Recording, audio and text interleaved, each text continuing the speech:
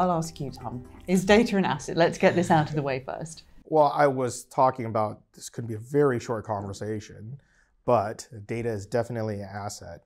The question is, in what context do we find data valuable to ourselves versus in what context is data valuable to corporations, right? And how we exchange the value of that data, I think, is the really, really sort of interesting part of this discussion. Do you think senior leadership has an understanding about how to use it and how to discover the opportunities that can be related to a good data set? I'm not sure that all senior leadership teams quite recognise yet the role that they need to play. The really tricky thing about really getting value out of data is making sure that you have some standardised approaches across the organisation. And that requires senior leadership sponsorship to be successful. Actually, data management is everyone's business, and that starts from the top. Mm-hmm. Okay, so Tom, you've told us that it's all very valuable, but do you agree that this extends all the way through organisations? Like I was saying, different organizations will value data at different levels, but once again, I come from it from a retail context. Mm-hmm. In retail, there's an old marketing approach, which you talk about market segmentation, okay? But everybody who's in retail, I would argue, understands that these days, market segmentation, micro-segmentation is not enough. It's around personalization. Personalization is market segmentation to the extreme level, to you as the individual. And personalization, when we talk about retail, okay, is really necessary because retail is about product prices and customer experiences. In a flattening world where retail products, retail prices all look and feel somewhat the same, right? It's around that personalization of the customer experience, that personalization of the customer journey. So you have to have data as an asset. And once again, I talk about it from a retail perspective. Data literacy does vary a lot. I mean, this is the critical thing, right? And if we had substantially better data literacy, we would be in a better place to take advantage of the asset. So, and you see examples everywhere. If you're an engineer and you're in a gas and oil company and you're designing a piece of machinery that's going to end up in a gas and oil platform or somewhere, you're using data to solve that problem. And I'm not saying this isn't the case, but in most cases, your data literacy as it relates to the rest of the organization is low.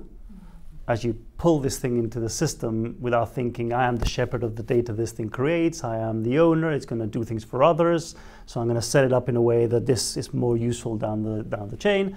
And if everybody in that chain, all the way to somebody doing a schedule to do an audit on the whole rather than the piece, suddenly becomes normally an incredibly difficult problem because the literacy all the way back to that thing is so low, right? So now suddenly you become the Indiana Jones of data, just to figure out how that thing connected to all these other things and is going to help me do the scheduling of this audit better, and is the audit telling me something safe or unsafe? And retail is a quite specific example, but in most industries, banking is the same. You do have this problem that you use data and created data over many, many years for a purpose. Suddenly now we're all deciding that it's an asset and we should use it for many more purposes, but this thing hasn't been set up for that, and people haven't been educated for that. So those two things have to come together before the promise of the asset. And we haven't gone into value, but there's a lot of studies about identifying what value looks like from the asset, which are mind-boggling. Is it optimistic to think that most CEOs would want to spend their time learning about how to handle data, or is it easier to say, well, actually, no, I'm in control of the majority of the company in different ways. Maybe I don't need to know. My experience from many, many CEOs is that, if given the chance, they'll go and learn, they'll go and be educated. Maybe some exceptions here and there, but in most cases, they think they are. Yeah, which thinking is you are slightly is shocking. Dangerous, isn't it? So the really interesting thing is that not only do you need to educate your chief executive, but you need to, if you take your theory further, educate every single member of the organisation to think as a data owner. And actually it's asking quite a lot of every member of staff to think in terms of, I have a particular need for this piece of data, but I want to try and anticipate every possible need that every possible colleague could have anywhere in the world for this same piece of data, and make sure that I don't create a dead end for them when they eventually get to use this piece of data. That's a big ask. Is there a way of achieving that? I'm seeing it. It moves across time, and there's great examples in the history. The BBVAs of the world, the Spanish bank, who's incredibly data literate, but they've gone through an emotional and transformative time together. And perfection doesn't exist, but they've come to this balance of perfection is the enemy of good, but we're going for good, and they've got great, I think. Okay. So you can get it done. The motivations do change, and there's a generational change as well.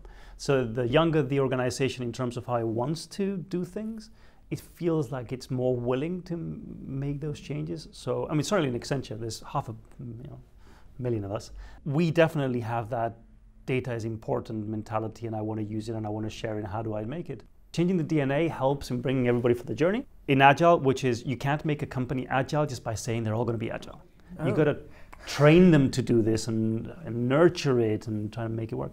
So for the companies where they've gone for, let's change the DNA so people understand the value of data, as in it's a valuable thing, let's use it well, tend to do well.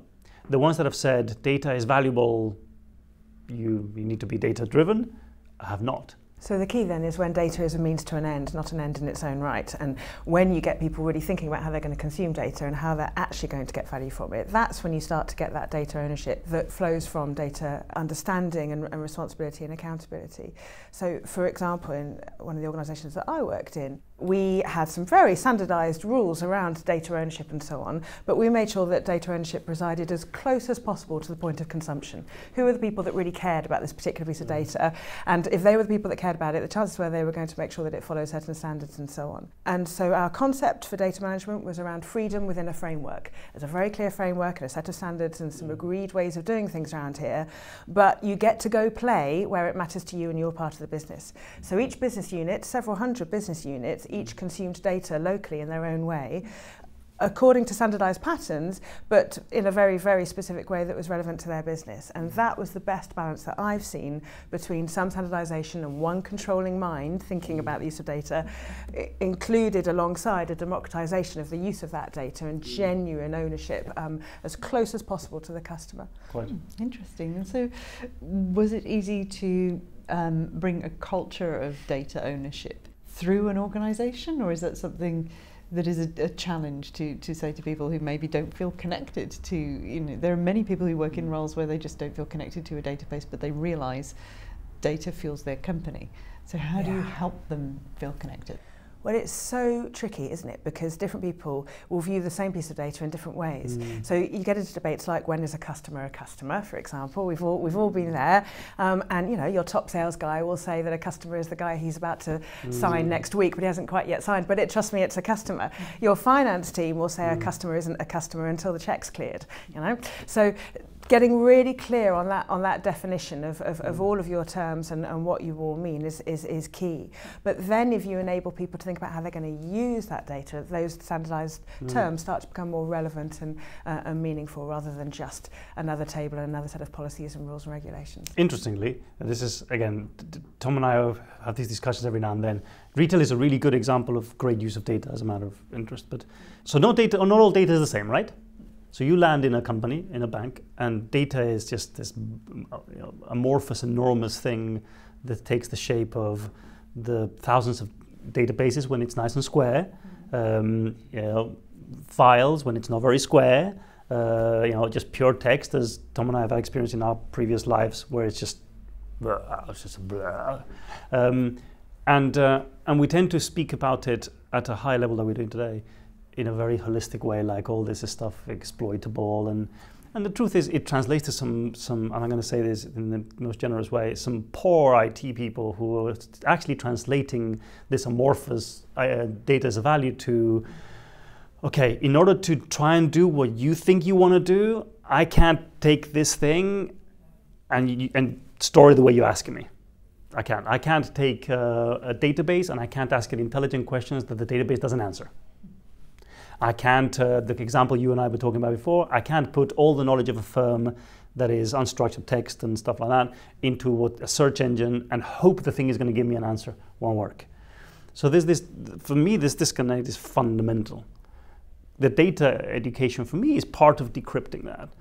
It is hey, we got these things called legacy systems where they were systems of record, we added the customer name and it went in there and it was all good, life was good. And then we've got the evolution over time of how we want to use that. And that thing no longer works the way we want to, but it still keeps track of something. So we need to evolve that data. So the bigger the company, the more these flavors exist. The more these issues exist. The big data revolution of let's stick everything in this lake thing obviously has more or less failed. But again, because you were trying to move everything from their place to a place without, in most cases, thinking, how can I extract it? Tom, your example of retail is fabulous in the sense that actually it's such a lifeblood that all of this is kind of working. But in most other places, and the next evolution is now, there's this cloud thing. Let's take this amorphous thing again without the right questions, to your point, Sarah, the questions we ask, which are the important things. And let's just move it over there because we're going to be able to answer these questions. And this whole cycle is fairly brutal. And I think one of the things that when you're talking about organizations and their journeys, okay, you can talk about data, but it's actually more useful to talk about data as a product or sets of products, because then it takes this amorphous blob of data, right, and actually makes it concrete to a business function, to that end user, that person that uses Excel, right, or does their business role daily, because now I have a product that resides in a business function and it's governed by a certain set of rules, right?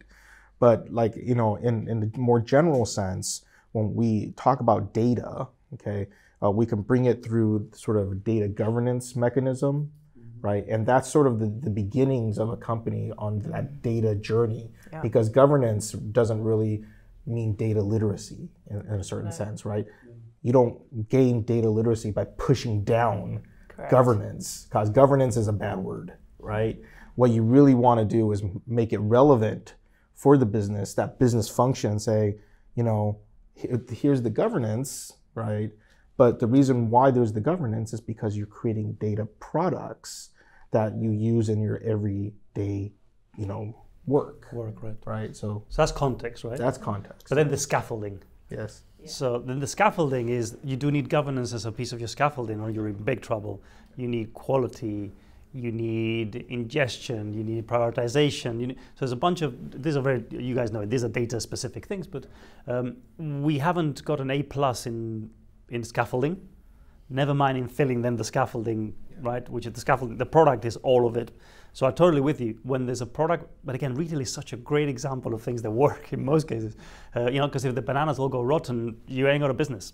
But in other places, it seems the secondary concern. So turning it back and saying, what are the products and services that you could build and should build that are driven by data? It seems to be a better pattern of solving and building a scaffolding than build the scaffolding and they will come. I think you lose your energy. You can never sustain the energy for that. And you never get there. And you just don't get there. And I think that's right. And I think you can take the questioning even further upstream. So if you start by thinking, what are we trying to achieve as an organisation? What are our strategic goals? And to what extent will our use of data influence them and improve on them? And sometimes data won't be the answer, but usually it will. So don't start with data as the end. Start with what you're trying to achieve, and then you get pull through. Then you start to think, right, okay, how can we now do this? A completely different example where actually data as a valuable asset, but not necessarily with pound signs attached to it, is in the world of health and safety. So one of my previous organisations, health and safety was everything, and it was the single most important strategic goal. How do we achieve a corporate strategy of zero harm to our people? And then we asked ourselves, how can we use data to achieve that? Can we? Should we try and use data? And initially we weren't immediately clear how, but then developed some really interesting proofs of concept where we got to the stage where we could predict to the date, time, physical location on a plant, to the nearest body part, what particular injury might be inflicted on a particular person as they carried out a particular piece of work on a particular given day. And that meant that we could give better training in advance of them doing that piece of work. And that was through taking a ton of historical data and running the algorithms. So what an interesting way of being able to actually say, here's data as an asset of achieving a strategic goal that's got nothing to do with pounds, but it's much more important. But you're back to DNA, right? So if you're talking about energy companies or gas and oil companies, where if you've never worked in one, you go to one of their offices, you're going up the stairs, and somebody will literally say, hold the handrail. You got it. And they're not saying it because it literally is embedded in the DNA. They mean it. Put your hand on it. So I think you've touched on something really important, which is once you start getting into this, if you do attach your products, to something that is part of the DNA. Yeah. People come with you. This is not a foreign concept. Safety is such an important thing. We actually, honest to God, care so much that, again, another example from that industry is you start every meeting with a note on, not what is health and safety, it's my own personal experience of health and safety this week. Yep. I was driving down the road and I saw this, and it's really, so that's fundamental. I really like that example. But not all industries have a guiding North Star that is such a strong thing. Okay. Think about industries, I don't know, think about financial services where the product you're creating is slightly difficult to even understand. It's a compound of other financial instruments, and you get these, you separate yourself from the reality of the world. So how can you motivate people to do that? And there it requires and I call it the CIO conundrum, which is the CIO saying, this data today has value, I know it has value. Okay, good luck. Good luck, it doesn't always have value. Yeah. So there I think it requires leaders to have an even more clarity around what they're looking for and ways to explain it. Your example is brilliant, but you're sitting there trying to define how to optimize a trading floor, and it might well be actually this is a real example. Most traders are good at their job, but they're running so fast they don't always kind of close their paperwork and stuff. If we could kind of go behind and try to help them, hey, you've closed this set of trades, have you done the paperwork? Can we do it for them? That's a brilliant example of some of these non-fabricated, real examples in complex scenarios. Yeah. Most of my experience with data, when you actually look at the lists of things people want to do with them, there's a large percentage of use cases where it lacks that clarity of your example on safety. Yeah. So we shouldn't be surprised that then all of the execution is very tough when you can't relate to the problem. Again, Tom, your problem is in your world, it's relatable almost every time. And people get it so much. In healthcare, it's immediately relatable. So my question for you, Sarah, though, is even then, in healthcare, we don't always see it working. Sure. For example, right?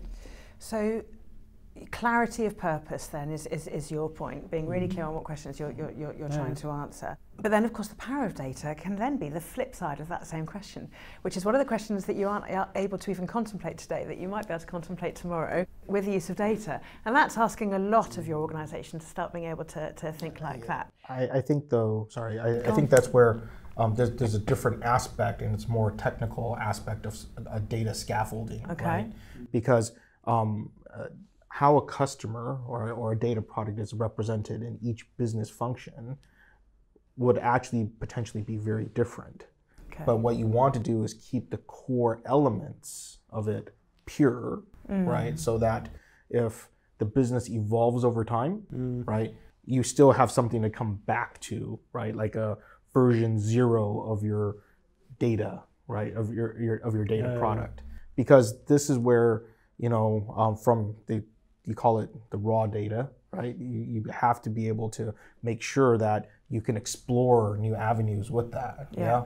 So like this is where, once again, a more technical aspect of the scaffolding really does come into place, right? You can call it governance or whatnot, but in order to make sure that the data is ready, right, for anything in the future, I think I know Fernando just said data lakes don't work. I think that's where the data lake does come in, right? Yeah. So, and the foundations have to be secure. Absolutely. Yeah. And then you got the time variable of value, which is I've lived in the last week. So when you have people that say, well, I need to be using real-time data, and obviously all the people that, back to our scaffolding, our technology scaffolding, people look at each other going, oh my God, these people are mad.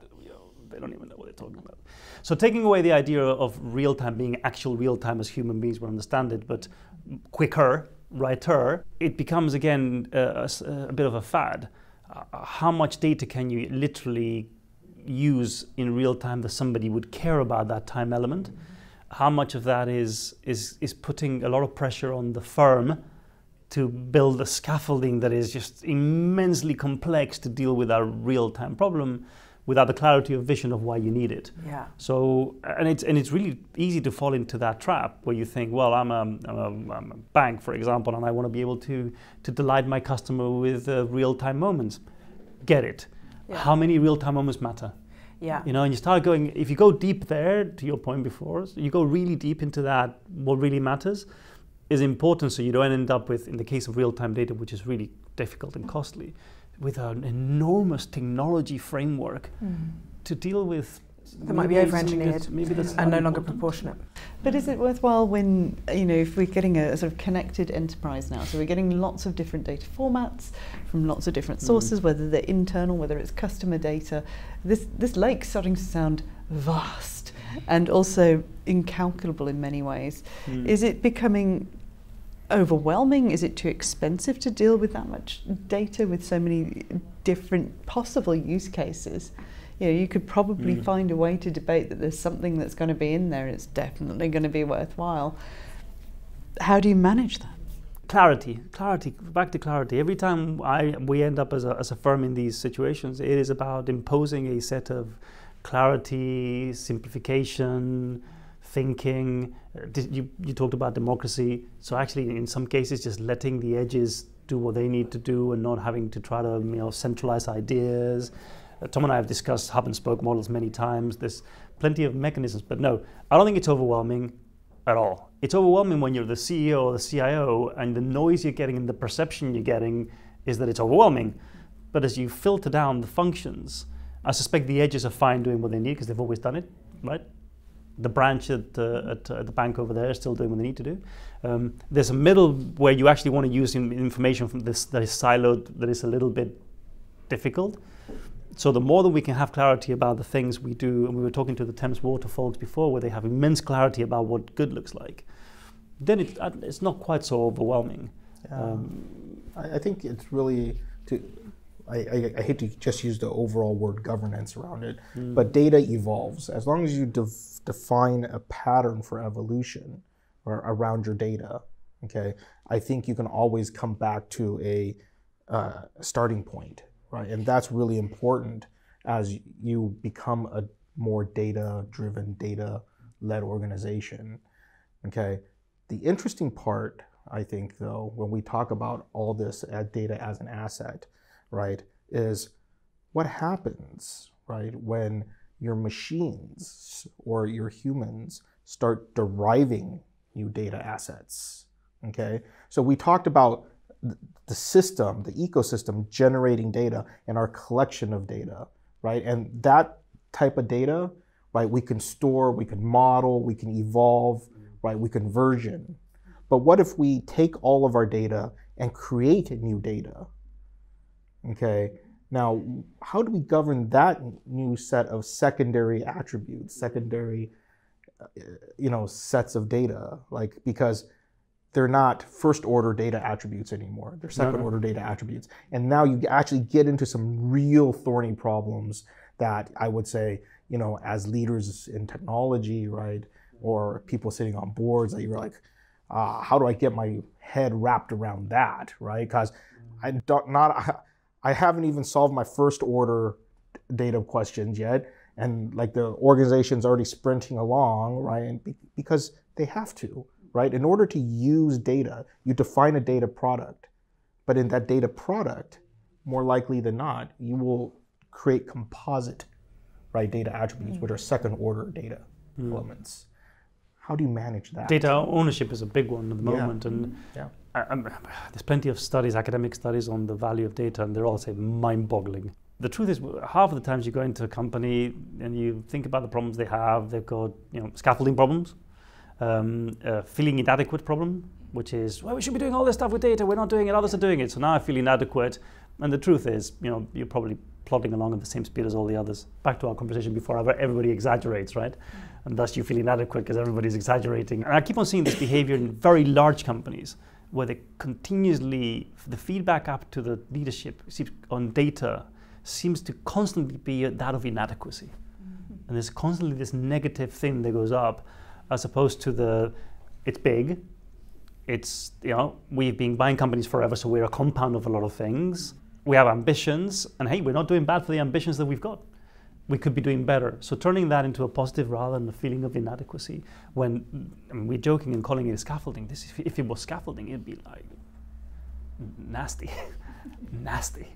Because, as we've said before, not all data is the same, so it's not a perfect square thing that holds around a building.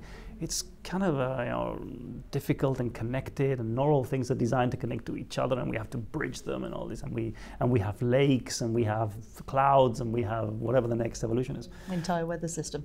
Correct. So how do we turn this complex scaffolding into a story of positivism, and data is great, and we think it has value, and we're setting ourselves up in a way, you've given a great example of democratizing it and trying to just, rather than a story of persistent IT flavor of failure, but it's not. It really isn't. That's so interesting. So we're getting into organisational confidence, aren't we? Yes. And actually, you're right. There's so much hype around data that everybody feels inferior and insecure compared to everybody else. And so actually, to really get value out of data, you need to somehow shift the DNA of the organisational culture. You need to reduce organisational ego. You need to be more humble, more modest, more willing to say as an organisation, we got that wrong. For example, that's the only way to test and learn and use your data, develop hypotheses. Some of those hypotheses will be wrong.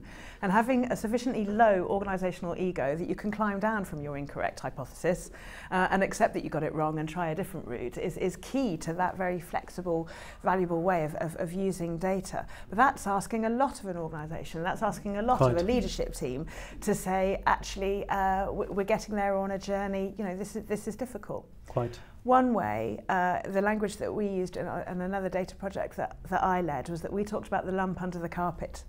Yeah. And the lump under the carpet was a very large lump to start with, and it was the lump of all of the data that we hadn't yet standardised, put scaffolding around, consolidated, made accessible, made reliable, and made secure. And it was a very, very large lump. But we had some good hypotheses around a very small lump that we brought out from under the carpet. Yeah. We swept it in, and we swept it into our new data warehouse, and we started to get value out of it. And slowly but surely, the lump under the carpet started to reduce. And that was literally the language that we used as a way of socialising acceptance that actually, of course, you can't get there on day one, but slowly but surely that carpet will become flat. We also compare ourselves in some cases to some of the American giants who, frankly, are not doing that great, but we've idolized some of these things. And when you think back on it, and some of us have worked in these companies and we have some idea what goes on inside, but I think it's a terrible benchmark for many companies who, frankly, didn't start with one single product, didn't start with one single store of data, and so on. So I love the idea of just being very clear about there's a bunch of things we need to do better with, and I will tell you observationally, for the firms that are, because all firms have similar problems, but the ones that have a very positive attitude towards this change and an understanding that this whole evolution of technology at the moment towards the cloud situation and so on is actually good for us, because it'll give us a little bit more latitude when we fail a little bit. It's more forgiving. So maybe we can make the lump smaller, and it's positive, and it's a new opportunity, and it's a world of change. Do better than, again, being really constrictive and restrictive and pedantic, and programs that last multi-years, and people have institutional either boredom or they're just worn to the bone, right? Those do less well. You can clearly see, and I love your views, are businesses, parts of the business just not really wanting to use those things, or my favorite, working around them, finding their own way to do it. Yeah, around. Always.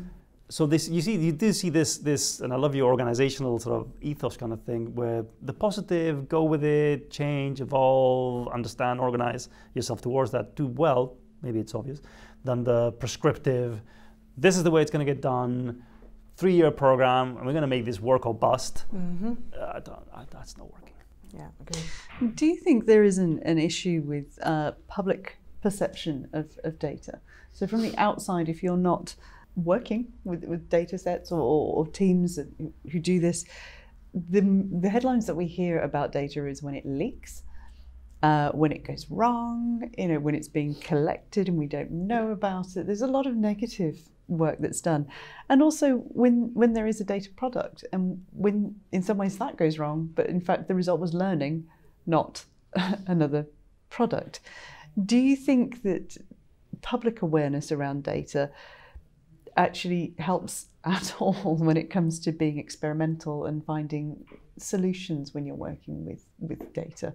I think so. For example, if you take the GDPR, lots of organisations will say that they feel very constrained by it, and of course they do. I think it's a wonderful thing for the consumer, and organisations will evolve to respond to it.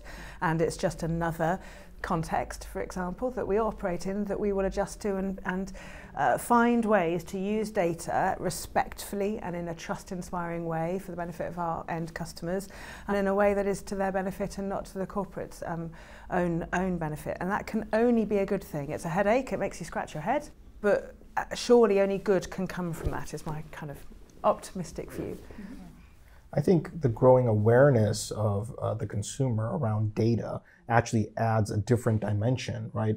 The government, right, the European government, in creating GDPR provides governance around that, but the growing awareness of the consumer in that their data is being used, being exploited, being experimented on, okay, I think that may add a different dimension, right? Which is, Fernando and I were talking about this. There are some organizations out there right now that now take your data, okay, centralize it, and then allow you to sell your data, like you selling your data, not Experian selling your data, right?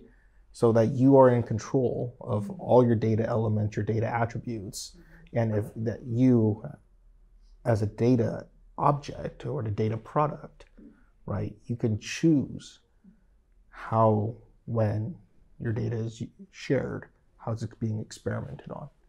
So does that work in a technical sense? I mean, if you take the ownership from the organisation and the processes that are being applied and give it to people, and goodness knows people are chaotic. Do you not just open this up to a world of chaos that's going to make your job a lot more difficult if you're working with data? You're not going to get nice, clean swathes of information that you can prove may help your customer in the end, because they're starting from a point of, well, no, this is mine. So gosh, that's very dangerous. So if you it. think about it, that your bank knows more about you than any of the social media companies and any of the American. You should know that that's the case. If they're using it in a way that you don't agree, you should know about it. Doesn't matter what the burden on them is. They'll sort it out. We are, at least in my observation, incredibly thrifty human beings. And technology vendors will create products for all sorts of different things that have problems. GDPR was an excuse for an entire market of products. Wasn't it? And every company that sells you a database came up with a GDPR thing, and providers like us did as well. So I don't think this is a problem. If there's what's important though, and I think to Tom's point, is that suddenly you have let's have a better awareness that my bank knows more about me than anybody else. Certainly know about it. If they're suddenly thinking of selling that, or giving, or I don't care how it's done, sharing that information about me with anyone and anyone for a purpose that I don't agree with, because then it goes beyond the value. It goes into my feeling of fairness as I share that information. And it's a new thing, right? In the 1980s, when we could all walk into a bank and there'd be the bank teller smoking a cigarette, and it wouldn't even be in your mind that somebody would go and look through you were barely able to look through your transactions in your little booklet, never mind use them in a way. Whereas today, you go to, if you're some of the banks, let's not name names, but if you take a bank, one of the nice banks in the UK, where you go to France and you're about to put fuel in your car, and in France they book you for the whole as much as possible, and then they reduce it, right? Then they control it. You get a nice message saying, hey, you just put gas in your car in France. This is what tends to happen. Don't get scared. It'll get adjusted. Fabulous. Love it. That's different from you getting a voucher in your inbox from some vendor that you can use in the next. You might like or dislike that, but you'd like to know how that happened. So would the conversation that we're having be completely different if we were all 20 years younger? So we are talking about the use of data and needing to be very careful, both as commercial organisations on behalf of our customers, of making sure that we're looking after our customers' data, and equally that as consumers we all need to be very careful about thinking about who's using our data and how. But that isn't the mindset of people 20 years younger than us. Actually, there's an openness to sharing data and a complete relaxed feel about making your data available, whether that's imagery, or your preferences or your social presence. Is there a moral obligation for organisations to protect people who in a couple of generations won't be having perhaps the debates that we're having? I've done a couple of these sessions where I ended up being accused of being a total dinosaur about sharing of data for healthcare reasons, where it's a really tough one. But you're totally right. And there's a very thin line between being deeply patronizing and not accepting that the world is changing and we're just not with it. Yeah. But I think that's why it's worth having this societal debate. Sharing of data, is there a generational perspective here? My view at the moment is that the combinatorial damage that can be done is unknown. The amount of combinations in which this can be used that can cause harm, unknown. So sharing it should be down to the individual, and how do we then control and educate and communicate so that if the individual says, hey, I get that if I share my X-ray, it's good for society, but I just don't want to. That we're in a position where we can do that without causing such a burden that every time you get your phone, like we're doing today with the cookie thing, which is just mental, which is just like every website is like, do you want to read these thousands of... No. But is there not a sort of cultural and economic sense to this as well? I mean, it's one thing to say that different age groups are interested in different levels of data sharing, and certainly the ones that are now using WhatsApp instead of Facebook don't want to broadcast, they want to converse, apparently. But what if you don't have the access?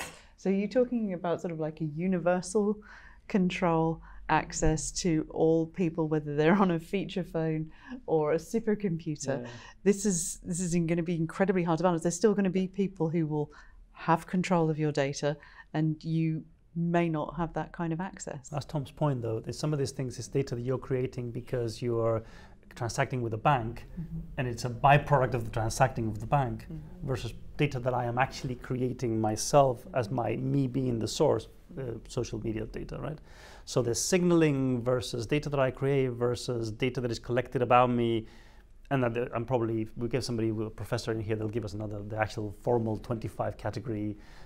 But all of this is super complex. And then the translation to the scaffolding becomes combinatorially even more complex, which then leaves the CIO and Tom and people that try to run these systems in big companies sitting there scratching their head going, what do I do? So we go back to the simplification of actually what are the 4 things I want to do that help the rest of the organization organize this in a way that keeps the business going but builds the next evolution of things that I do want to do, right? And so finally, we've been discussing outside of this session as well, artificial intelligence and machine learning. We've talked about transparency in this discussion, giving people their data or explaining to them secondary data. AI and ML are not particularly known for their transparency or explainability. So can these technologies be helpful, or is it more of a hindrance when you're trying to deal with data in a way that feels acceptable to large groups of people? I think when you talk about data in the context of machine learning, in the first generation, machine learning is just a set of algorithms that take your data and produce a result. What we're doing right now, not every company, but the Googles right now, they're taking data, right? And they have the capability to take your data and create second generation, second order attributes. Okay, that's what I would call, that's what's actually fondly called in industry deep learning, right? And when we get there in a more widespread manner, okay, we do have to face into this challenge of, is machine learning bringing more transparency to the data, or is it bringing more challenge, right, to the data? Because I don't think GDPR, even as it stands today, addresses that very, very well. Okay, because it's something that, certainly my organization, right, we're grappling with. I'm sure talking to others are grappling with that too, because those second order attributes are being generated today, right? They're being generated through various mechanisms, machine learning included, and we don't have a codified way of governing it. I have a different perspective. Tom and I disagree with this as usual. But it's very important not to chuck all machine learning into one bucket, because there is no such thing. Machine learning is totally explainable in most cases. I'm not saying it's not intractable, it's mathematics, and if you don't understand mathematics, you may not understand why. But 99% of the cases, you can go like this and go, that's why, and let me tell you why, and track it back. It's not complex. We bucket all machine learning into deep learning and other methods, and not even all deep learning. And even then, to some companies that have such brutal amounts of data that they require these techniques, these massive pattern matching techniques to do things. And in some cases, we don't mind when the machine says we've got a tuber. And we have no problem trying to understand why, because it's obvious there's a big blob in the middle of my thing. We care so much if it misses it. So we have to relax a bit. We talked about in the previous session, if you recall, about education. It seems to come out in every single session, but we're going to continue to have examples where it sounds like machine learning made some kind of mistake, and the truth is humans made a mistake in using the machine learning, and we shouldn't be surprised. And we just need much better education about explainability in these things. When these things say 99 times out of 100 are perfectly explainable, they're just difficult to understand because they're deep mathematical, engineering-y. The maglev example we used before, we could repeat it here, right? If you have a train and it uses maglev, and you're still going to use it even though you don't understand how superconductors managed to get that thing going. But because, to your point, Tom, there's been insufficient generations of education, and that now it's perfectly understood, safe, and we go with it. We're not quite there in ML, which is why we make the gross, I'm going to say gross generalizations of, well, kind of unexplainable. No, it's just that you don't understand it, but it's just fine. We have to tread carefully here, or we do run the risk of creating a very difficult to break myth of this thing that thinks. No, it doesn't. No cleverer than a kettle.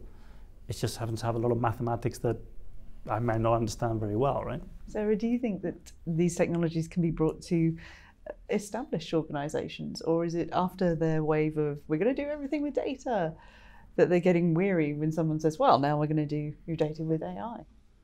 I hope that all organisations, even legacy organisations, can feel genuinely excited about the capability that is now available to us.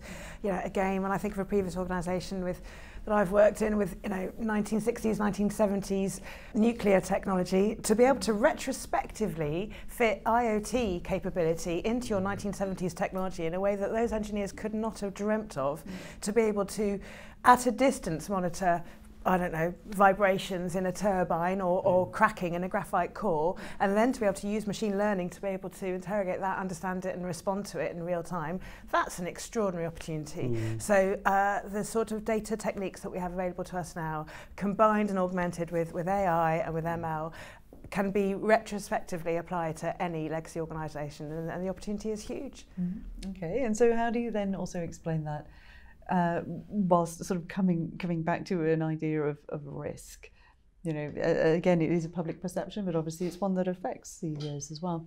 Is if my data leaks, or Tom, you work with all kinds of data, customer data as well, is going to have a huge impact on reputation for companies. If your incomprehensible data leaks, nobody's that bothered. If a customer data leaks, suddenly you've got that headline. But if you introduce more opaque technologies like AI and ML, are you just introducing more risk? I don't think the techniques, like Fernando was saying, actually obfuscate or data and data definitions. I think we disagree a little bit on the generative data, right?